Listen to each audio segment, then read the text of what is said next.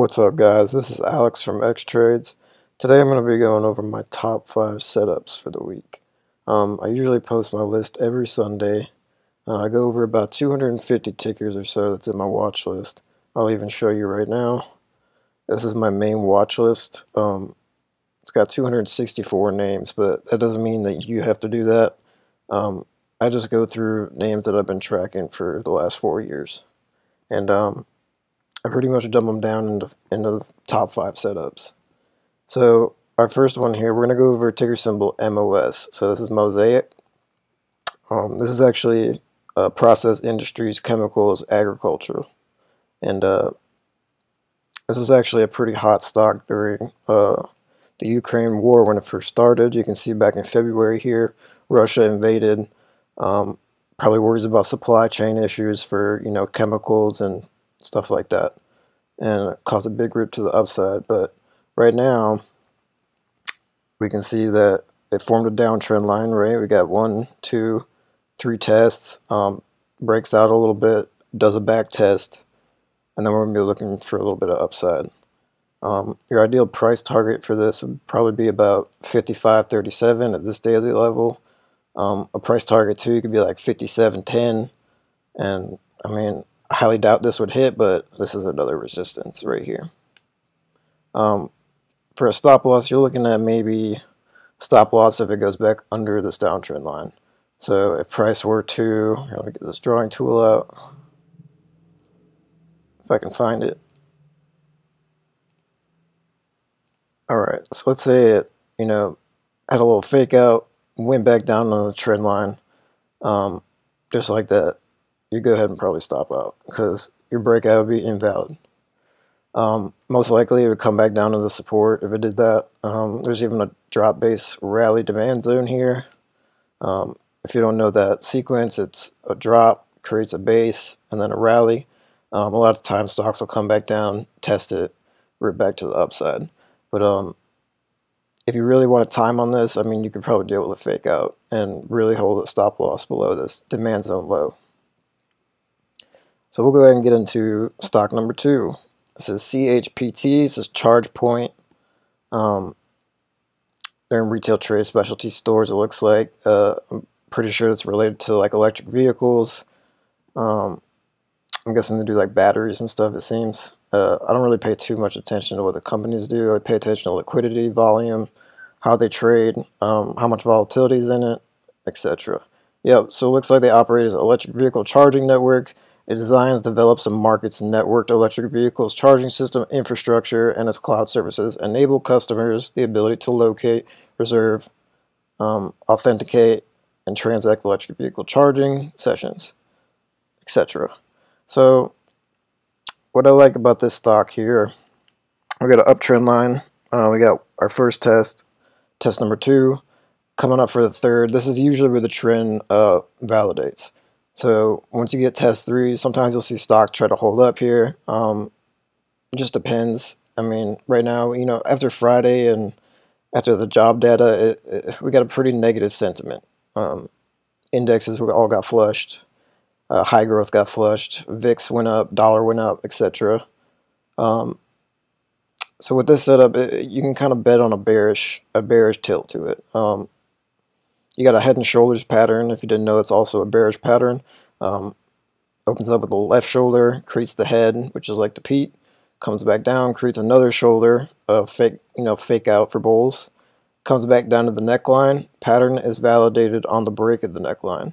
So not only do we have this uptrend line here, we also have it testing the neckline down here. So if this broke precisely at $14 support broke, it most likely give you a flush back to the downside.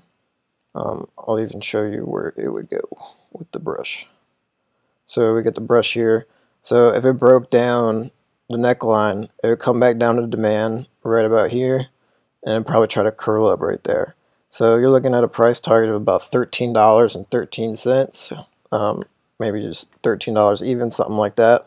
But another thing is that this trend line, it's at the third test, so this could hold up. So this could be providing a call opportunity also.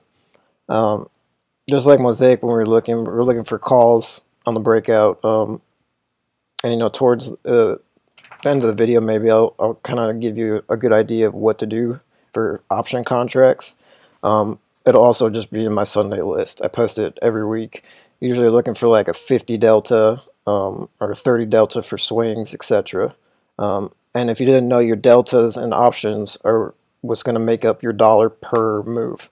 So every dollar move, if it had a 50 delta, you're getting paid $50 per dollar move on the stock. If you need to go learn about Greeks, I recommend going to read them. But anyway, so back to CHPT here. So like I said, we'd be looking for like a 13 price target stop loss. It'd probably have to be if it faked out here. If you took puts, it'd probably have to be like $16 max. If you want short-term options, that might be too much. It'd probably have to be, Friday's high, something like that, something tight. It just depends on what kind of contracts you're taking. So 13 price target, 16 max SL. Not the greatest risk to reward if you did a $16 SL, because you're only going for $1. $14 break going for about 13 bucks. So you might want to do like $15, something like that. So you got a 1-to-1. We'll go into our next one. So this is DVN. This is they're in oil energy. And after the OPEC cuts, this really started to make oil, crude oil specifically, the specific commodity futures started to run. You can even see it broke out a little bit here. I even tried some XLE puts. I'm still in those. We took it at a downtrend line, which is kind of similar to this. But what I really like about this is that it's coming up the supply here. You got pretty strong resistance. This supply would actually be a rally-based drop supply. Creates a rally, creates the base, and then drops. You can see it reacted right here, came back down really hard, rallied right back up, and now we're back at supply. This is an ideal area to short. So for price targets, I'd probably be looking for, if it rejected here, I'd probably be looking for like this 61.8 Fibonacci retracement. So put you at about 68 bucks, 67.70, something like that. And that would most likely create that inverse head and shoulders that you see. So you got the shoulder, head, and it'd probably make like an inverse head and shoulders before trying to break out to the upside. But that's just speculation, not confirmed. I've just seen patterns play out for years. That's just something I'd probably expect, and I would be looking to take profit at this area, or at least $66, where this other shoulder low is. So we'd be looking for puts on this. I'll even go back here. So Mosaic would be looking for calls. CHPT, we're looking for puts with the potential for calls if it holds up the trend line. DVM, we're going to be looking for puts. You do have a confirmation of this candle reacted to supply. And here, I'll even put the label up here. So we got our supply, rally-based drop, reacts to supply, gave a decent red candle. The only thing a little bit concerning is this MACD signal down here. You probably want to look out for that. The momentum could be, not slowing yet. This could just be a short-term pullback if it happens. So, puts on DVN. You would also want to look at XLE, the energy ETF. You would want to see it go back within the downtrend line. Next one, Google. Ticker symbol GOOGL. So this one has a downtrend line, pretty clear, right? You got first test, second test. Test number 3 comes up to supply. This is a drop-based drop supply zone. So creates as a drop, creates the base, goes to the downside, broke this June low here. I'll even mark that for you. So this is our June low. A lot of stocks actually bottomed here for a little bit, had a rally. Oh, it looks like actually this was May, so it looks like Google actually made a lower low sooner than the indexes, because SPY made its lower low recently in June until it went under it a little bit recently. So this I'll even change it real quick. So this is the May low. So you got a drop-based drop, breaks down the May low. has a pretty gnarly drop. It ends up creating another base, this time for demand. So you got a drop base rally, demand zone, comes back up to supply, rejects off of it, creates the downtrend line. You got 1, 2, third test. This I'd be looking for puts, to be honest. As long as Monday doesn't, have a counter trend reversal, you just be looking for a quick day trade down to demand. It's not going to give you too much, so this would be a very short-term trade. And another thing with this setup, I'm going to add an alert to the trend line. Oh, looks like I already did. So I added an alert to the trend line in case it wants to break out to the upside. It'll give us a little opportunity for calls. And if you can't see already, I love trend lines in general because they can provide two different trades. So if you're trading an uptrend line, you can buy the calls off the third test, or you can wait for the uptrend line to break and you could take puts. Same with downtrend lines, you're waiting for the third test, you could take puts at the third test, and then you could go ahead and take calls on the breakout. So trend lines are very diverse. They give you, they give you two setups, and in this kind of volatility, it's good to have other options. You're going to have to switch at some point. You're not always going to be right, so it's good to have a backup plan. So assuming that this put trade didn't play out and it didn't go back down to demand, you do have a breakout trade here if it decides to. Now we'll go into we'll go into plug. So this is plug power. This is actually a gap fill trade. If y'all don't know what a gap fill trade is, a gap is essentially the open to the next day's the close of the previous day up to the next day's open. And what this is a void where price hasn't had any trading at all. There's no liquidity here, and a lot of times stocks will come back down and try to fill them. Same if it gapped down, stocks will try to come back and fill it up. So the thing about gaps is that they move very fast. There's lack of liquidity in the area, and they'll try to fill pretty fast. And you can see on this ticker symbol TTD, we actually traded this at one point. I think we traded the gap fill down. We have a nice trade. So I mean, this is a type of setup you can personally trade all the time. Same on a gap down, you could trade it back to the upside. But we'll get back to plug here. So you got a pretty gnarly gap. Try to fill it a little bit. You got a negative MACD. You do have an uptrend line here. It might try to come back down and test it. So it might look something like that and try to hold up there. So your price target would be, at the trend line. If you were to take puts on this setup, this is a gap fill trade to the downside, so you'd be looking at puts. Some people, they'll try to buy calls or something at gap support, which is right here at $20 even. It's just kind of risky because you're vulnerable at that gap. So we'll be looking for puts on that. If it wants to come back down, you could be looking at calls when it enters the trend line. But it's not there yet. But we can set an alert. You just right click the line, go to add alert and trend line, and it'll be sitting there waiting for you. And you can see I got them set up over here. So whenever these hit, I might have a setup, in the middle of the day when I'm not even looking. So you got plug. Whenever this hits, be looking at calls, arc. There's a downtrend line. If it wants to break out to the upside, I might look at calls. So you get the point. You just add alerts at trend lines, at supports, resistance, demand, whatever you want to do. Anything to give you an edge. So that's our 5 setups. We got MOS. So we're going to be looking at calls. I'll go through them one more time. So you got MOS. They got the downtrend line looking at calls. Let it load up here. Get the back test looking for calls up to that. CHPT. Given a head and shoulders pattern, so you'll be looking for puts on the break of $14.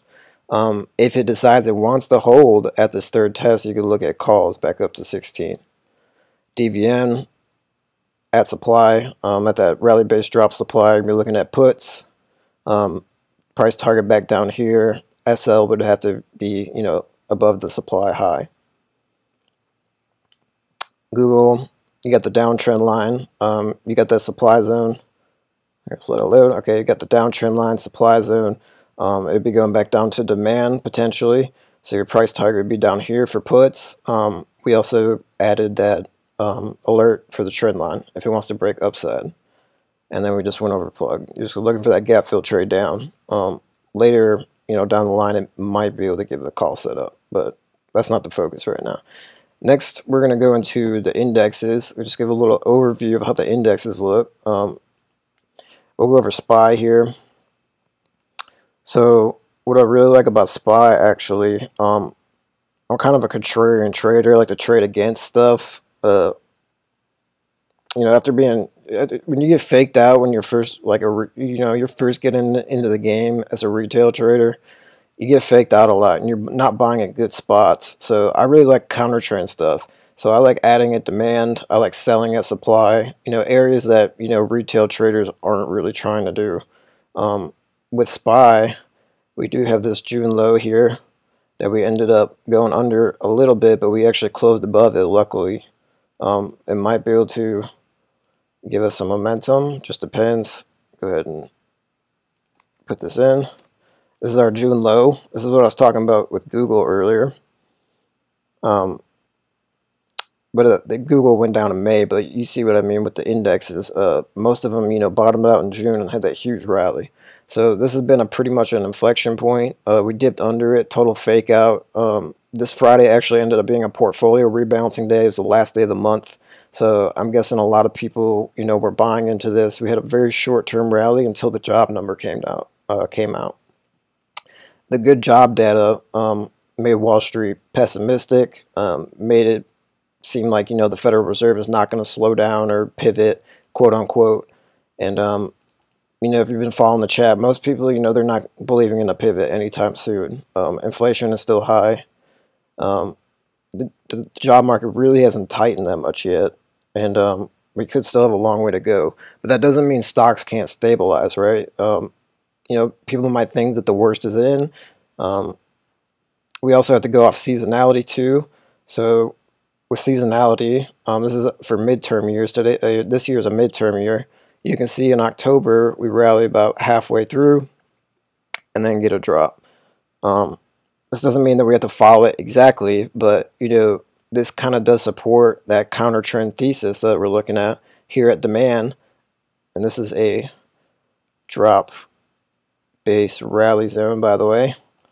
You got the drop, crease the base, rally, comes back down, test. You would be looking for it to hold up here. If we did break back down this demand zone low, it's not going to be good. That could set us up for capitulation and maybe give us a bottom. But it definitely wouldn't be good short term. It could get nasty. So we're going to be watching that low. We're going to be looking for this to hold up. Hopefully it does. I would like to see some bullish action. I would love to flip the trading calls more. We did a lot last week. Our watch list last week was super fire. It was very good. I had about 4 call setups, and they all worked very beautifully. You can see this week it's going to be mixed. I'm not the biggest fan of these, but the technicals do line up and support our theses that we just went over. So next we'll go into IWM. This is the small and mid caps. And you can see looking similar kind of to other stuff. It's got the downtrend line. It's got a pretty nasty supply right here. I'll add that. It's going to probably come back down a little bit further to test that demand and maybe try to run back up to the trend line. Just depends. It has the same, looking June low as SPY, except IWM didn't break under this yet. So SPY did break under it, but very briefly. So IWM, you'd be looking for it to hold up here at this demand zone low. You'd also have to keep an eye on that downtrend line, just like the others. QQQ, this is going to be a tech makeup. This has all your popular FANG stocks, Apple, Microsoft, Netflix, Facebook, etc. Pretty similar setup to SPY. You got the June low over here, which is the key inflection point. Went under it briefly. Now we're back in demand. This is a drop base rally zone. Not very significant, but we did rally pretty hard last week, so we'll have to see. Drop base rally, just like I said earlier, it's the drop, creates a base, and then rallies, and then once it comes back to this demand, you can go ahead and enter. So we could be looking for it to hold up here. and run back up to the trend line maybe if our seasonality wants to support that we just looked at. If not, this demand zone low breaks, it could get nasty and we could go to 260. And where do I get 260 from? So we'll zoom out a little bit. 260 is actually this 2020 September support, and you can see that low right there. That would put us there briefly. So watch that demand zone low for all of them. If IWM reaches there, you're going to want to watch that demand zone low. Same with SPY. We're there now. We're going to be wanting to make sure that holds. It would even be better if this actually holds up here, because then you could, probably support a rally off demand. And next, we'll go into the VIX. So this is the volatility index. This pretty much, it's a bunch of SPX options and other difficult calculations pretty much to create a volatility index, or otherwise known as a fear gauge, that traders use. If you were paying attention in the chat the last couple of weeks, we were looking for it to test 35 eventually. It did. And then I was calling for a mean regression back to the 2022 average close. I actually have data that I keep track of. So the 2022 average close is all calculated right here. So our Friday's close was at 31.35. That actually brought us up a couple points. You can see the value down here is 25.95 currently.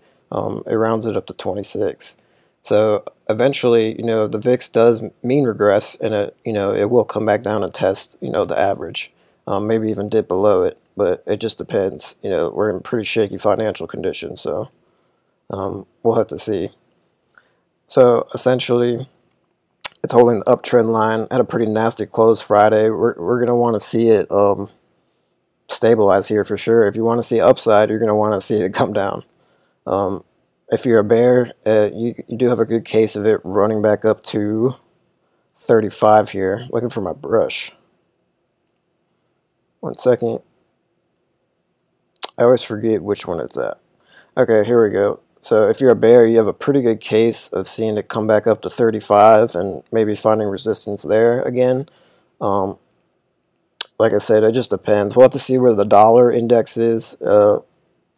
And see how bonds are reacting. TLT was just straight dumping. So if you don't know, that's the 20-year bond ETF. I track that for bonds. And when bonds are volatile like that, it spooks everybody. So you have to realize there's a lot of money tied up in U.S. Treasury. So it's good to watch bonds, pay attention to the dollar, look at the VIX, and especially watch the indexes if you're an equity trader. I hope you guys enjoyed this video. I'm going to start doing these pretty much every week, hopefully, if not every other week. I'm going to try to find the time to do them. You can see it's Saturday, October 8th. Try to get it done a little bit early. That way I could just post it on Sunday, and then y'all can have a good outlook and, good plan going into next week. So thank you for watching, and I'll see you guys on Monday.